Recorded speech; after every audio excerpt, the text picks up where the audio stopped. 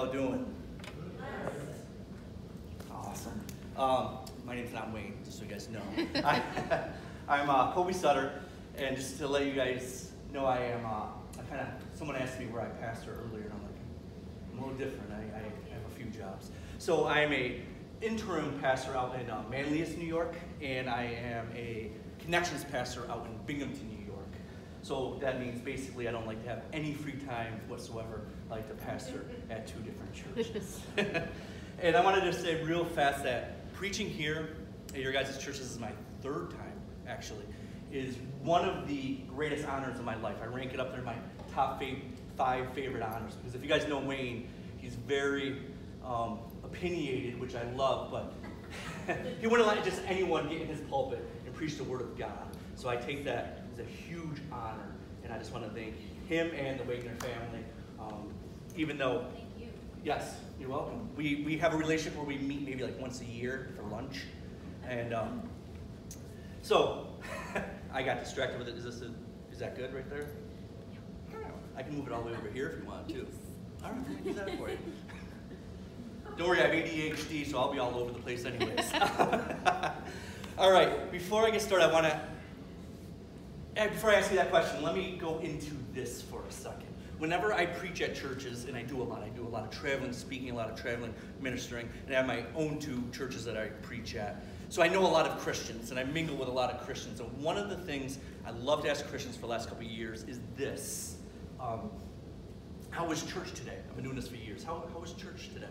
And I usually get one of these responses. I either get, the message was phenomenal, or the pastor did a great job, or I get, every now and then, the worship was amazing, which today's worship was amazing, or the other 2 I get, they're lesser on the scale. I get, the building was great, had a great atmosphere, and then one of my other favorites, because I was a youth pastor at a Methodist church for a couple years, is the snacks were amazing. Every time after church, I get this all the time. They're like, oh, the snacks were amazing. But I hardly ever hear, I'm going to say 99.9% of the time, I don't hear, Jesus was amazing. I fell more in love with Jesus when I left than when I was here, when I came in.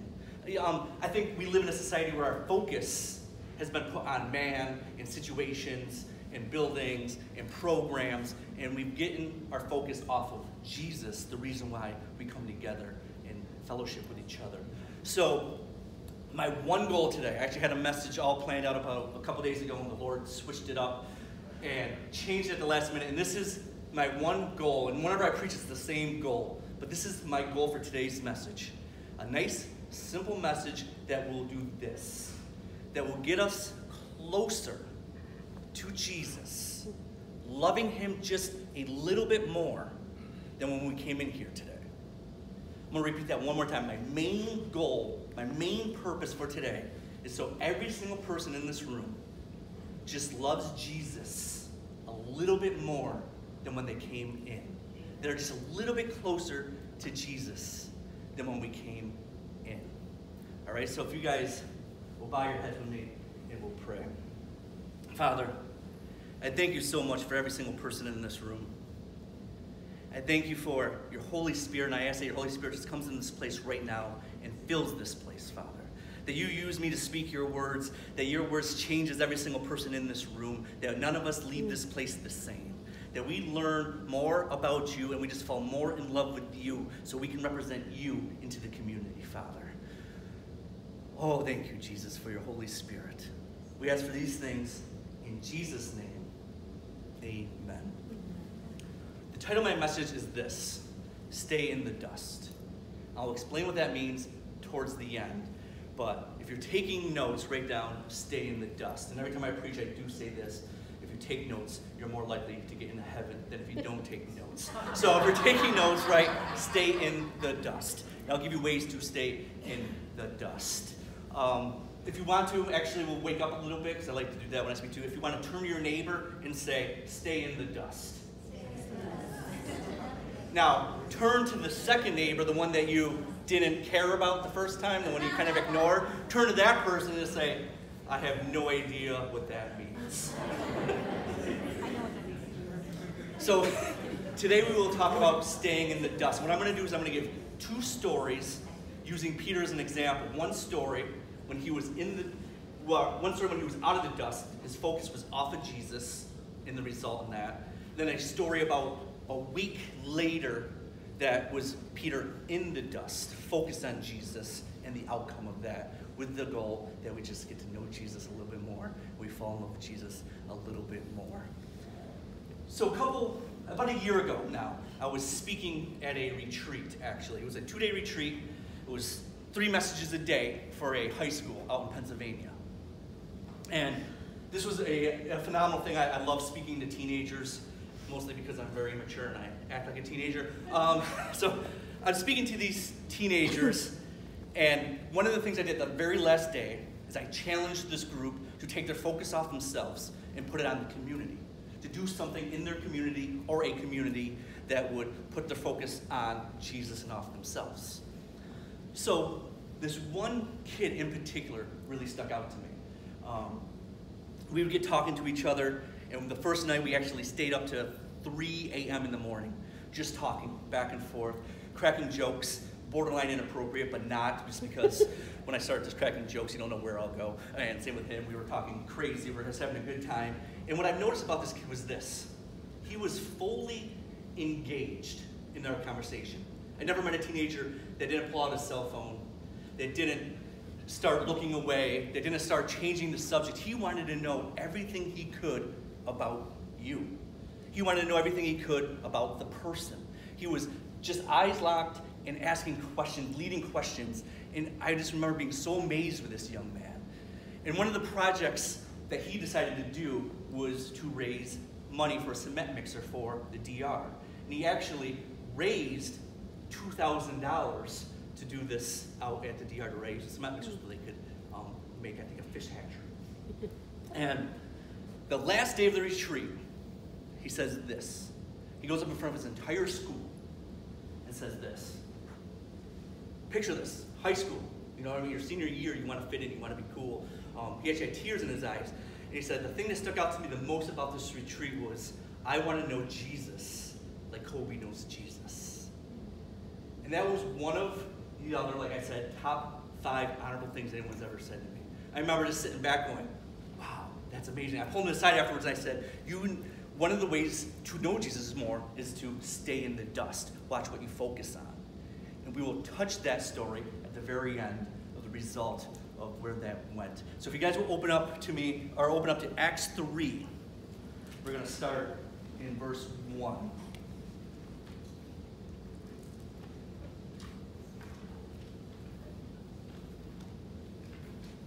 And we'll read to verse 6. Now Peter and John went up together to the temple, to the hour of prayer, the 9th hour. And a certain man, lame from his mother's womb, was carried, whom they laid daily at the gate of the temple, which is called Beautiful, to take alms from those who entered the temple. Who, seeing Peter and John about to go into the temple, asked for alms. And fixing his eyes on him with John, Peter said, "Look at us." So he gave his attention to them, expecting to receive something from them. Then Peter said, "Silver and gold I do not have, but what I do have I give to you. With the name of Jesus Christ of Nazareth, get up and walk." And he was actually made well. And what I want to talk about is what happened in that story, but we're going to look at a week to 2 before this story actually took place. And then we're going to compare it to this actual story. So, right before this story takes place, if you guys know the Bible, which I'm sure you all do, Jesus has already been killed, he's already resurrected, and he's already ascended to heaven. So Peter and John are going to the temple to pray. About a week before this, and remember we're talking about what it means to be focused on Jesus and what it means not to be focused on Jesus, and we're going to talk about staying in the dust. About a week before this scenario took place, you can find it in John. You find Peter and John walking with Jesus. His focus, we're going to learn, is in a different place right now. he's walking with Jesus, and Jesus stops them. And he's like, hey, I'm going to give my body up for sacrifice. And I'm going to be killed. But don't worry, I'll be back. See you in like 3 days. See you Sunday. I don't know if it was actually Sunday. He's like, I'll see you in like 3 days. I'll be back. And if you remember, Peter actually rebuked him. It was like, that's not going to happen. He took his focus off of Jesus and put it on himself. He started to get nervous. So actually when Jesus actually got captured and got beaten and got manipulated and just got thrown into jail and tortured, we see Peter now change up his entire atmosphere. He was walking with Jesus for 3 years, and we see Peter now realizing the scenario, the situation. And he actually, if you guys remember, he denies Jesus 3 times in John 18. He's like, I don't know that man. This girl comes up to him and is like, this guy's with Jesus. And Peter's like, I don't know Jesus. And then another guy comes up to him and is like, this guy's with Jesus. He's like, nah, I don't know Jesus. And then the Pharisees came up to him and was like, you go with Jesus, don't you? And Peter's like, no, I don't know Jesus. He took his focus off of Jesus now, and he put it on himself. And when we put our focus on ourselves, we start getting scared. We start getting nervous. We start thinking things aren't working out the way they're supposed to work out. And when we put them on ourselves, we become selfish. We become self-absorbed. And then if you remember, Jesus actually dies. He gets crucified. And now you find Peter and John completely out of character. One of my favorite verses, I have it written down because I won't remember the exact verse, is John 20:19, if you guys want to look it up later. We find, and I think a lot of people overread this a lot of times, we find Peter and John now hiding behind closed doors, shaking and scared because they took their focus off Jesus, and now they're focused so much on themselves. They are nervous, they are scared, they don't know what's going to happen. They're scared of the Pharisees, they're scared of the Romans coming to kill them. We find Peter and John, these great men, these fishermen, these manly men, petrified and scared, not knowing what to do. Because they thought Jesus was going to be the answer to all their problems, but they looked at it differently. They didn't see it the way Jesus saw it. They actually thought they were going to overthrow the government. They actually thought they were going to rule the land. They actually thought they were going to become and throw out the Pharisees, and they were going to be the world dominators. So they think these things are not going their way. They realize, hey, this is what we thought was going to happen, but now it's not going this way. And what God really put in my spirit to tell you guys is how do you act? What do you focus on when things don't go the way you thought they were going to go? When the situation at hand that you're believing God to do doesn't go the way you thought was supposed to go, what do you focus on? As we see Peter and John, we're focusing on Peter and John. And they were in fear. They were hopeless. They were nervous. And then Jesus comes in John 20:22 comes in and goes, I love it because he kind of just like appears. He's like, that's how I picture it. He kind of appears behind him. He's like, peace be with you. And so innocently, they're all calm. They're like, oh, peace. And one of my other favorite lines is it says this, he blew on them. He blew the Holy Spirit on them, it says. Just like in Genesis, where God blew life onto people. So Jesus goes, peace be with you. And he blows Holy Spirit on them, like, oh. And then they become bold and strong. And Jesus says to them, as the Lord has sent me, I now send you. Go off.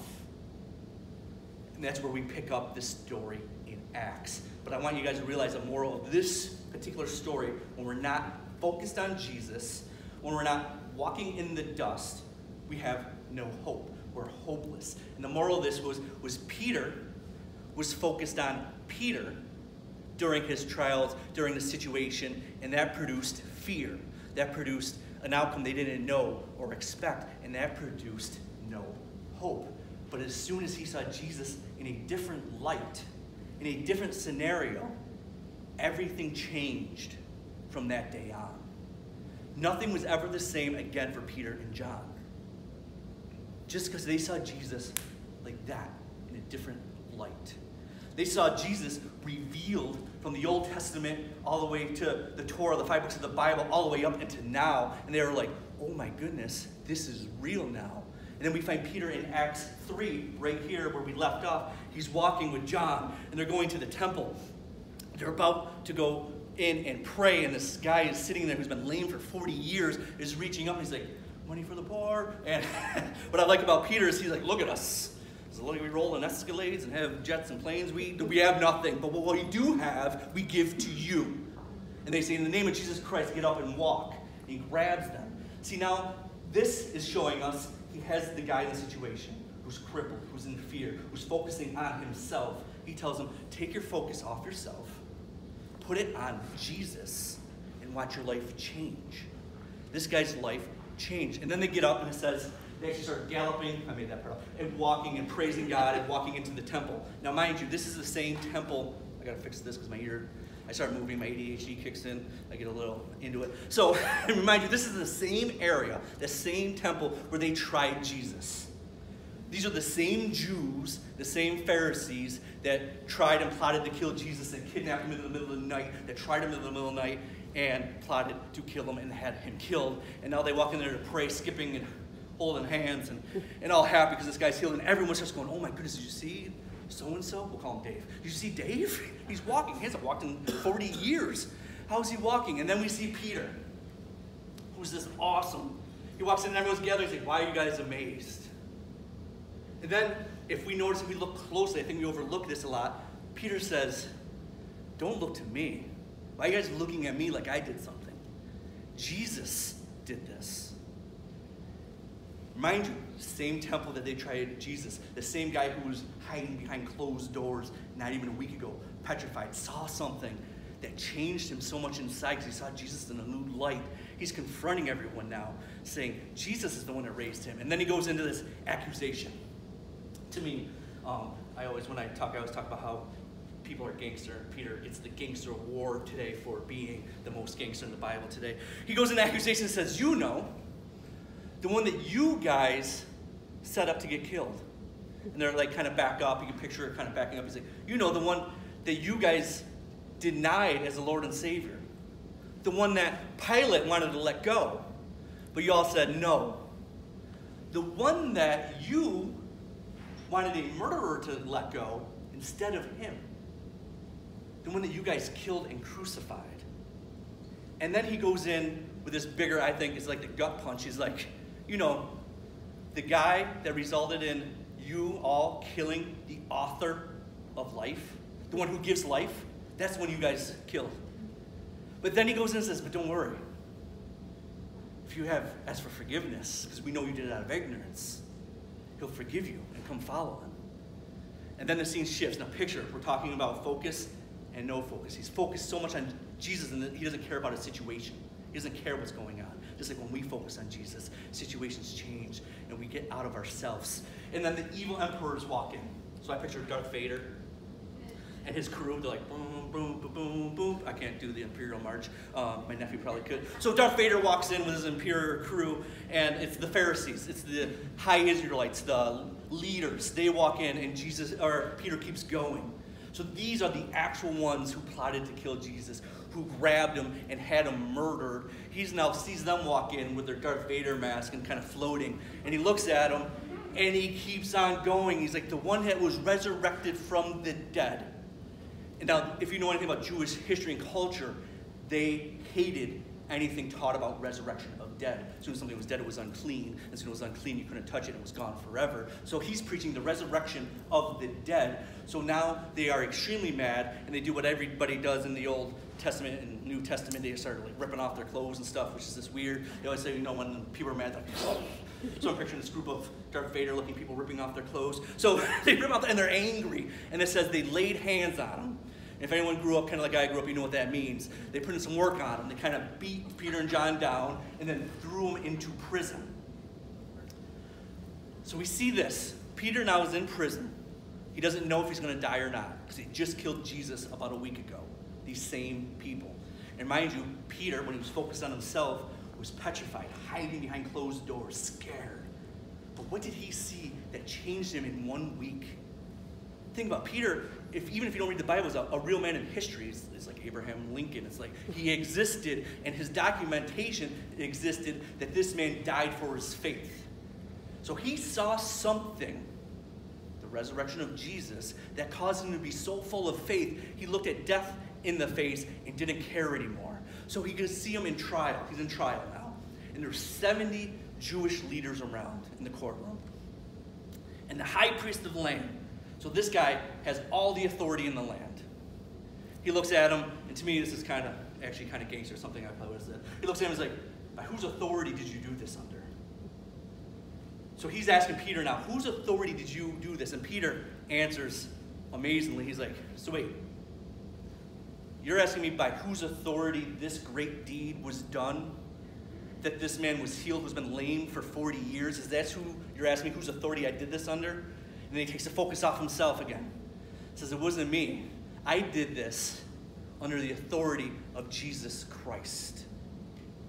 And then he keeps going. Picture this. These are the guys who just killed Jesus once again. His focus is so off him and on Jesus. He keeps going, goes like this. You know, the one that you guys crucified, the one that you guys killed, the one that you guys murdered. That's who I did this under. That's who authority did this. Because God raised him from the dead, and I did it under his authority. And salvation, there's no other salvation, no one else's name other than Jesus Christ. And they were just marveled, and they even said this. They said, we could tell these uneducated men were now with Jesus by the way they spoke. So I ask you this, how do you speak in your situation, in the time of trial? How do you act? Can people tell that you are with Jesus? Or do people tell that you are concentrated on the situation you're at or the scenario you're in? Where is your focus when you're in trials and situations? Are you in the dust, which we'll define now in a second? Or are you out on your own, focused somewhere else? Because when you're in the dust, you stay focused on Jesus. So I'm going to tell you guys what in the dust means. It's actually one of my favorite terms. And I'll set it up. I'll give you the Hebrew word for it, what it means. But who in here would consider themselves a disciple? A lot of Christians always call themselves disciples of God, disciple. So who in here would consider themselves a disciple? Okay. So we'll define what this means. We had like 4 hands. First service, we had like 50 hands. So, disciple. This is what it meant back in the culture of this time. Being in the dust, disciple, this is what it meant. So, rabbis in the time of Jesus and the time after were actually considered like the all-stars. They were like the people to be around. Everyone wanted to be like a rabbi. They were the teachers. They were the smart people. Everyone wanted to see what it was like to be a rabbi. So actually, what they would do, there was actually towns dedicated to building up young men to become disciples. And what these young men would do after they were raised, they were taught the Torah, the 5 books of the Bible, from the first day of birth on. And when they thought they're ready, they would go up to a rabbi and say, they'd pick the rabbi that they thought was the most interesting rabbi, the best speaker, or the one they wanted to be like. And they would say, can I be your disciple? But they use a different word, which we'll explain in a minute. And then the rabbi would watch them for a couple days usually. They'd watch their behaviors. They'd ask them a bunch of questions. Sometimes they'd let you live with them for a few days because when they accepted you, you would go live with them 24 hours a day for years and years and years and years studying with them to become like them. So then the rabbi would either accept you or reject you. They would say, not good enough, not smart enough.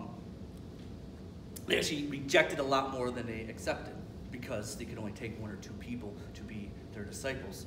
So it's actually, historians believe that Peter and John grew up in the same town where these young men wanted to become disciples, and they were probably rejected because they were at the age now where they were become fishermen. They're out doing their own things. If you were rejected, you would start your own parents' business or the family business and go out and do it. So the concept of staying in the dust was an actual term rabbis used back then to say, when you follow me, I want you to walk so close to me at all times. This was a concept everyone knew, and I think we've lost this concept in the Christian faith.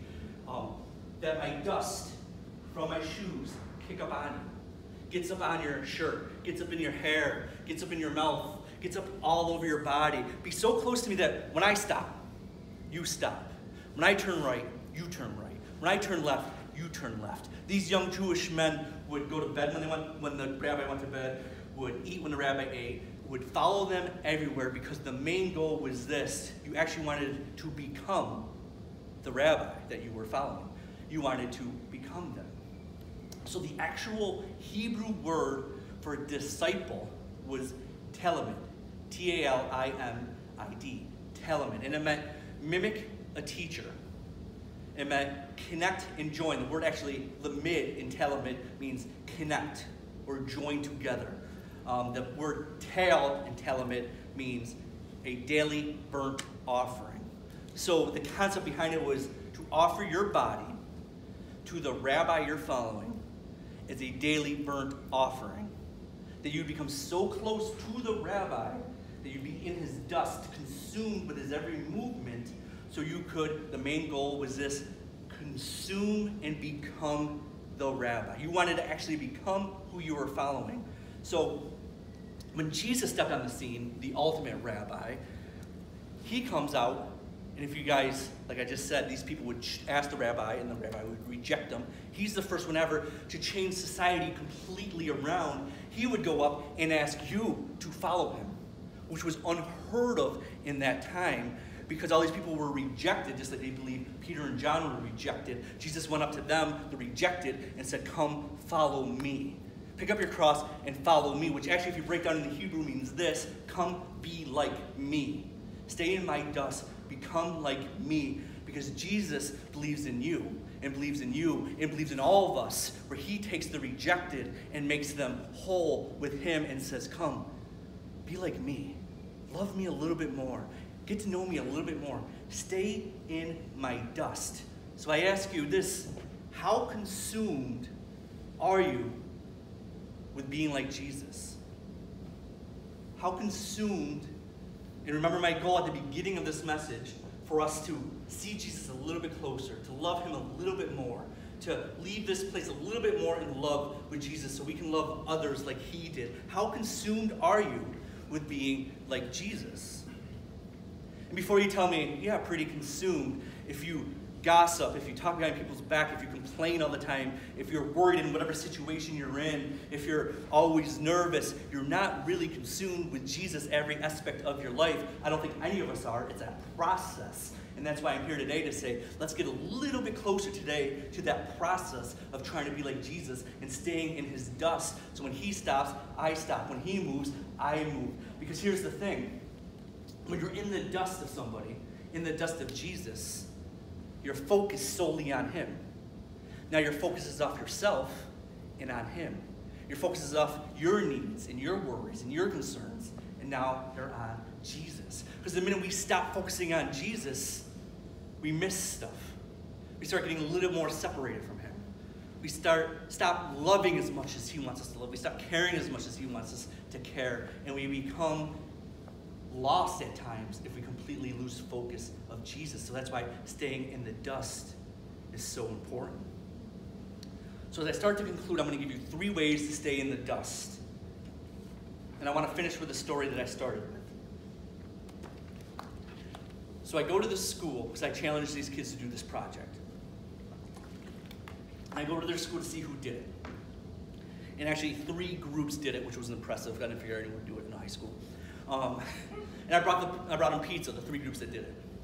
Like I said, this young man who was engulfed in people's conversations, who was always in the moment, raised $2,000, which is unheard of for a high school kid, for, like I said, a cement mixer, to build a fish hatchery, because they would go to the DR and they wanted to build a fish hatchery to teach these people to have fish instead of just offering a one-time service that they could feed themselves, kind of like Jesus. So I leave the school. And I get a text a couple months later. I'm not sure the exact time, but a couple months later I get a text from his teacher. And it says, please pray for this young man. He's about to go into surgery. And they're like, it's a serious surgery, but he's very high spirits, and he's excited about the surgery. So I hang up the phone, or no, I text back first, and I'm like, what kind of surgery? And he goes in and explains how this young man was born with a heart condition. So he needed a reroute something in his heart. I remember thinking, as I heard this, that you would never have known this if you met this kid. Because I spent so much time with him, I'm like, God, he never talks about his condition. He's always talking about other people. He's always enjoying life so much. He's always in the moment. He's always in the dust of each person's conversation. You would never know he has an issue. And then, about a week after that, as I'm sitting at his funeral, I remember crying because this kid changed my life so much at just 17 years old. I'm sitting at his funeral hearing these stories about how he was always in the moment. He was always consumed with people. He was always so full of life that he represented Jesus wherever he went. And then I remember crying, hearing his words going, man, when he said, I want to know Jesus like Colby. I remember the Holy Spirit kind of took over. I remember going, I have never met anyone more like Jesus than this young man and his life.